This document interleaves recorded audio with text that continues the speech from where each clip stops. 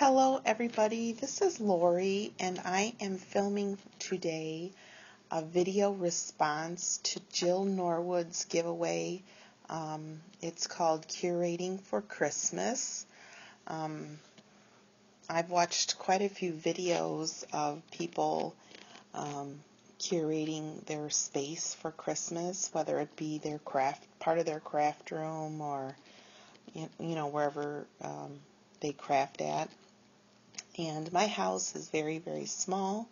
I live in a very small bungalow, and I don't really have a creative space right now. So I just did the corner of my dining room where our dining room table is, and this is like where we eat dinner and do homework, and so it's kind of like a space that's always filled with stuff, my daughter's computer, my computer, my husband's things. So my space, the space that I decorated, it's movable, so I can pretty much move everything if I need to. Like, I'll put up my tree this weekend, so everything will probably have to be moved a little bit, and maybe some things taken down. But for now, I'm going to leave it, and hopefully I'll get to craft soon, because I haven't had a chance to do that. So I'm going to just start with the little side of my table here. So the first thing you see is just some little boxes there with some little die-cut pieces in there that I cut, and nothing is really Christmas shaped. It's just, I use Christmas themed paper. Or I just use paper that was maybe real glittery. I like to craft in more traditional Christmas colors. I do like pinks and blues and those other colors as well, but usually I'm doing more of traditional colors. But this is a punch that I picked up not too long ago, and I have some little flowers here and a little snowman stamp, and this is just a little piece of an applique and some dewdrops, and these are upside down, but these are those punches from EK Success. One is a snowman and one is a bell. I also have these little containers from the dollar spot at Target. I think a while back they had them available, but I found mine at the thrift store, and so I just picked up what they had, and they only had two. So one has this is like confetti in here, and it looks like a little postage stamp. And it's glittery on one side, so they have that one in there in the package, and they had the little the cardinal, and the same thing, it's glittery on the other side, and then the Santa head, and it's glittery there. And these are some little wooden mason jar tags that I picked up at the grocery store, and some silver bells. And I have some more that I need to put in there, but that's all I have in there for now. And then I also have this other one, and this just has some red bows that I picked up at Hobby Lobby. I showed these in a haul video that I did not that long ago. And these are little, like little miniature ornaments for the little miniature trees. But I thought they were really cute. I made a pair of earrings out of these, and they turned out really cute. So there's that. And then I have this little doll that I usually put on my tree. She's from Mexico. And there is my bird cage that I got at the thrift store. And inside of it, I just have some trim, like that mesh trim in silver, and then in the back I have a couple of snowflake ornaments that I got from Target a few years ago. One's a star and the other two are snowflakes. It's kind of hard to see because they're inside. And then the purple and pearl, pretty, it's like a wired, you know, you could use it on wreaths or whatever. I got that at Michael's. So that's that little corner. And then the other part I'm using is my Ross Cag cart that I got from IKEA. And I just have like here some things I want to alter, some flowers that I got at the thrift store, just a bunch of embellishments, like Christmas embellishments and buttons and things that I picked up at Joann's, and more ribbon. And in here I have some washi tape and some little tags that I can stamp on or whatever. And I have a couple of sprays there in this, and I have some frames that I'm going to alter here for some friends.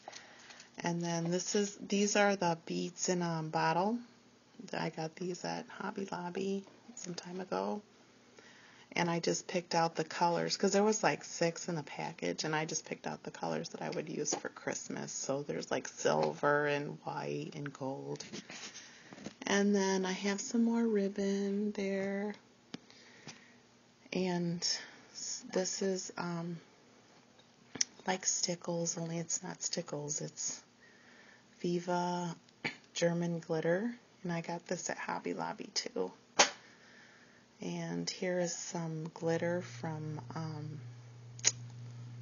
what's this from? Doodlebug.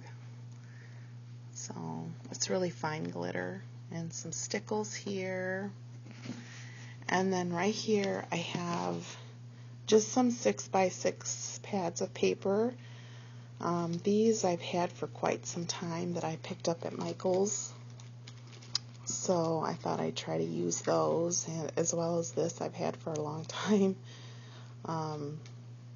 So yeah, I just have some paper here, and these are from Martha Stewart.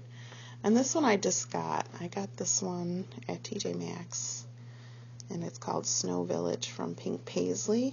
And I've not seen anyone show it, but they're very muted colors. They're not real, you know, of course there's papers in there that are not Christmas themed that probably could be used at any time. But I really liked the colors. So I got that. I think that's it, yeah. And so the last thing I have to show you is this. And I picked this box up at the thrift store. And I forgot that I had it. And when I was looking for things to use for this video, I decided to use this. So let me open it up so there's no glare. Here on this side, I just have a couple of stamps. This isn't necessarily Christmas, but and then I have this little stamp set that I got at Target for $1 in the dollar section. It's Mickey Mouse and Minnie Mouse.